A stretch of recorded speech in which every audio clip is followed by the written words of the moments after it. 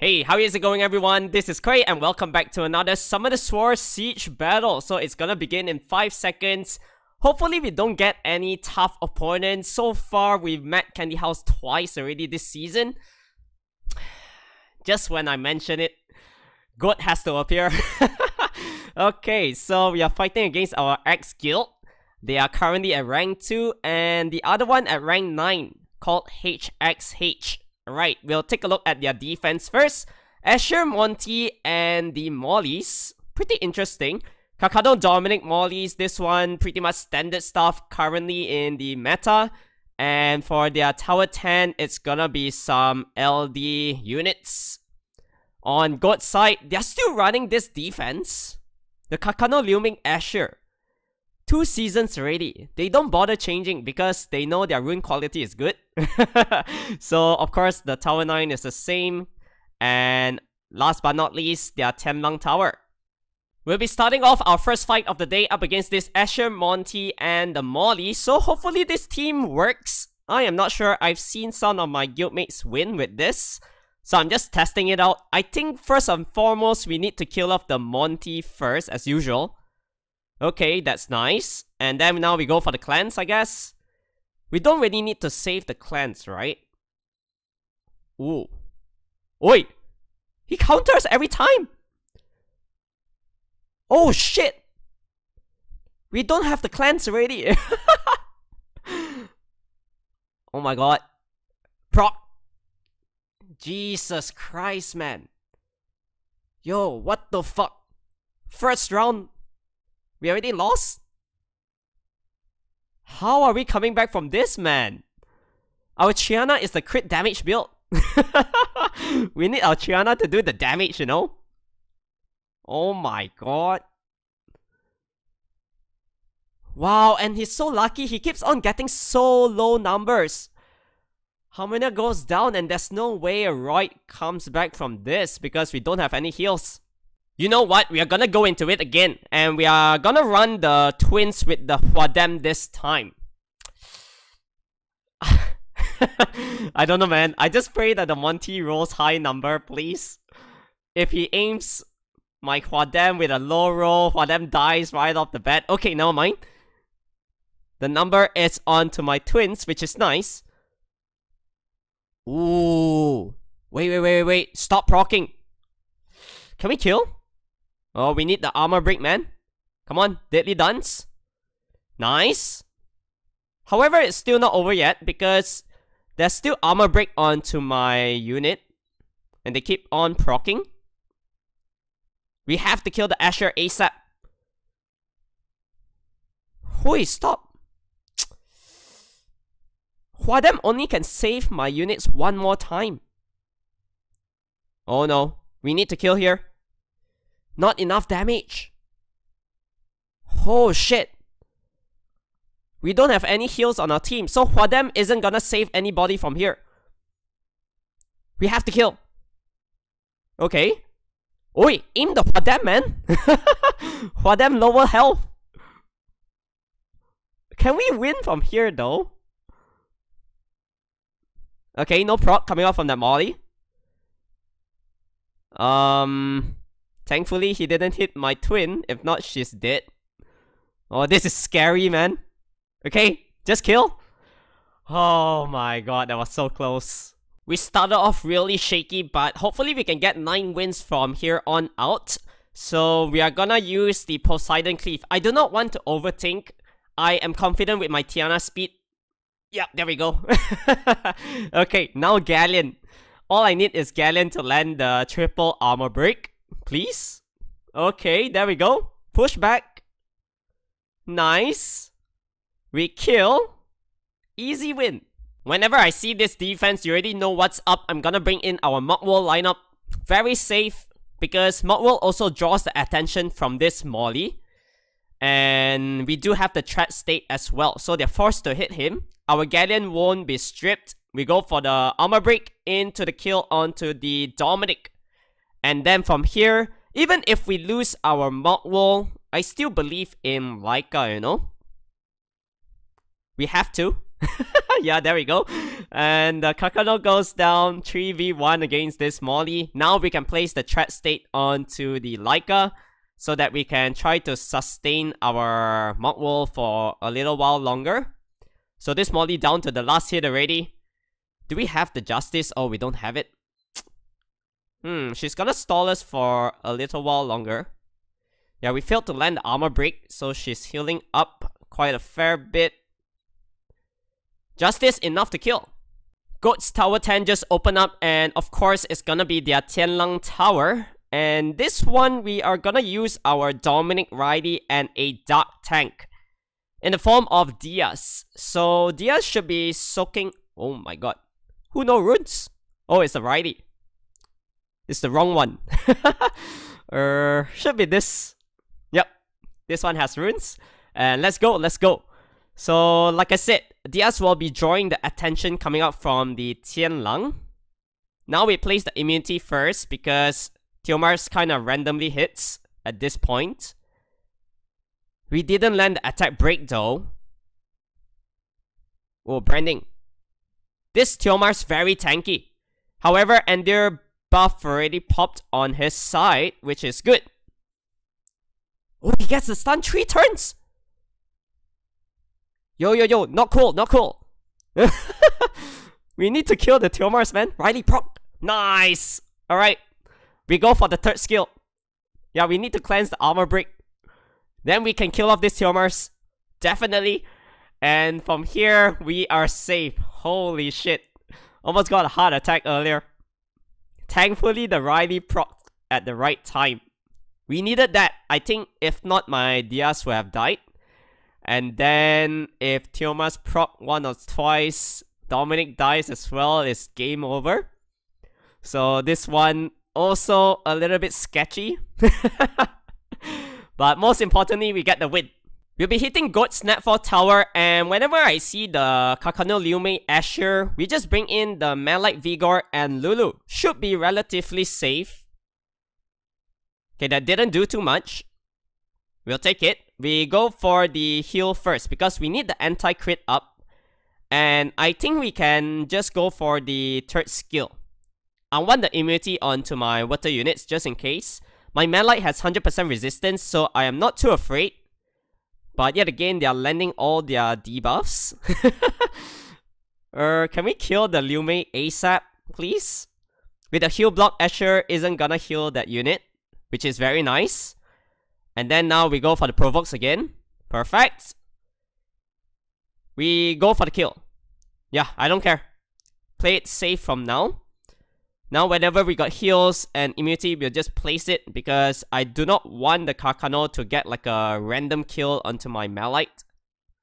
Because my Malite has very high defense, but the HP wise is around like 18 to 19k plus, which isn't that high. So if the armor break lands, hidden aim damage could potentially bring down my Malite to around like 3/4 HP lower. So do not want to risk it. We kill off the Asher first because once Asher goes down, there's nothing a Kakano can do. So yeah, like I said, it's around like 3/4 damage onto my Malite, as expected. And then now we just go for the heal, play it safe. At the end of the day, even if our Malite drops here, we got our Vigor to deal against the Kakano because my Vigor has pretty decent crit rate. Yeah, there we go. 2 big crits there. We are fighting this Singza, Nora, and a Kinky. So this one pretty interesting. I've never fought against it before because we don't really see Singza on defense. So what I feel like doing is bring in our Dark Lulu together with Tessarion. So Tessarion is gonna be our main damage dealer. I am not sure whether it's enough, but we'll see. I do not want to cleanse just yet. We have to place the Oblivion. Okay, good. So the monkey will be taking quite a lot of damage here. And we are gonna use the attack onto the Kinky. So Kinky's damage is reduced significantly. Oh, but this monkey hits hard. Yo, every time they get violent proc, man. If not, my Tessarion could have finished off that unit already. Come on. Okay, finally he goes down. And then now we can work on to the Nora. So when we place Oblivion onto this unit, we do not get the dots. Like the passive dots, right? Or something. Like for the counter. I am not really sure about that, but yeah. We just need to kill off this unit first. Yeah, this won't do anything whatsoever. Go for the armor break. Triple non-crit. And my Tosaran has very high crit rate, just saying. Around 80%. How did that not land a single crit? Blows my mind sometimes. Okay, nice violent proc. Just go down. And this Kinky hits so weak because of the Cha-Cha's third skill. We are not afraid of him. Yeah, we just need to land our Oblivion as usual. So yeah, Tosaran basically hard counters all these units. From here, we don't need to be scared because the Kinky's passive is removed. We are able to crit 22,000 damage. We are gonna use our second set of Water Twins with the Huadem. Because I feel like we got a little bit unlucky earlier. They violent proc quite a lot. Honestly speaking, yeah, to be fair. My twins probably only procced once, if I'm not mistaken. So this one, the Asher, is faster. Oh, I love to see the dice when it rolls 11, 12. Literally just jack shit. And then, yeah, Monty just got deleted. Now we can slowly work onto this Asher. And we still have so much HP. There we go. Nice additional turn. Left this Molly alone. And we are good because our Huadem's still full health. We can basically die for another 3 more times, if I'm not mistaken, onto the middle twin here. What's her name? Talia, right? Either Talia or Sabrina, I kind of forgot. I can't really tell which is the twin every time. Gets me confused.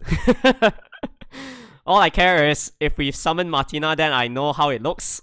Hey, we are doing good ever since our first round fluke. We are winning all our fights since then. So this time we are gonna bring in some fun stuff.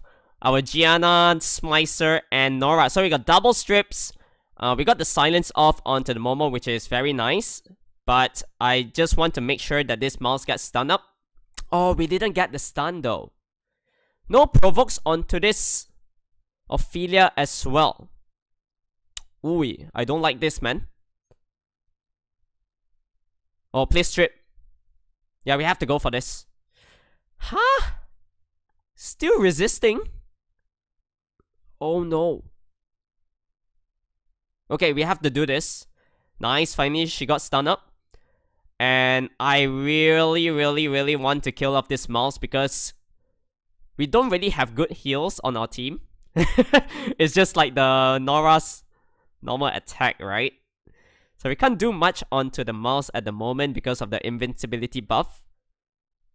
Yes, we finally got the stun onto the Ophelia. So if Ophelia violent procs, she dies, which is nice. So the annoying unit is gonna be removed.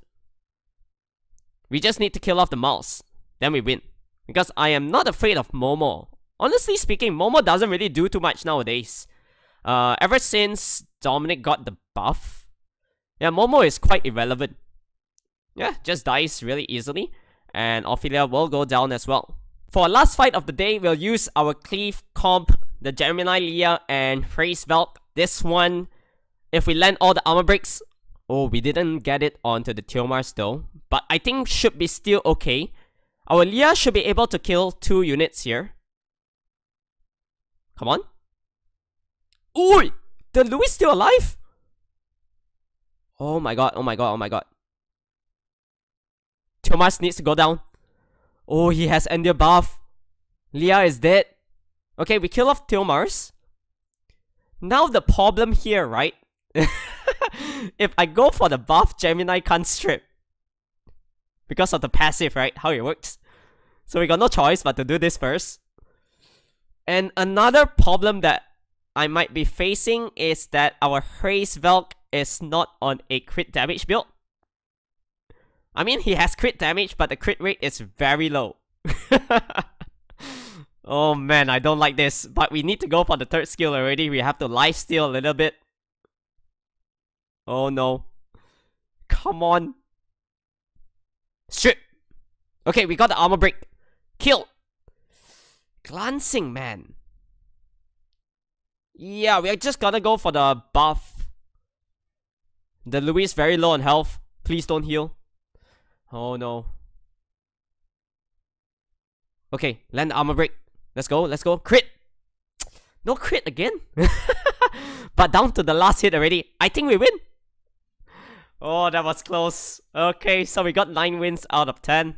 The siege battle has finally ended and we got 234 crystals followed by 203 guild points. We'll head over to check out the map layout at the end of that fight. So, G.O.A.T winning this one obviously because we kinda did like a 1v1 against HXH. We secured 2nd place however. And we are able to open up the rubbish box. Let's go. Ooh, 2 legendary runes. Okay. But focus though. This one, yeah, there's speed inside so we can keep. Ooh, this is also actually very nice. Probably can use for TOA if we get some good rolls onto the accuracy and speed. So that's about it for this one. If you do enjoy this video, please make sure to hit the like button and also make sure to subscribe to my YouTube channel. We are hitting 15,000 subscribers. Very happy to reach this milestone. And thanks once again for all the support from you guys. Take care, stay safe, and I'll see you all in the next one. Peace out.